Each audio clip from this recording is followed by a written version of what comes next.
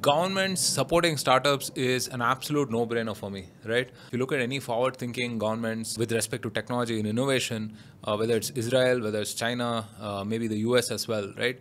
They all have some funds allocated for this because there is an outsized impact, right? I mean, you don't know which of those, 100 or 1,000 startups that you fund is going to become the next Tesla or the next SpaceX or the next whatever, right?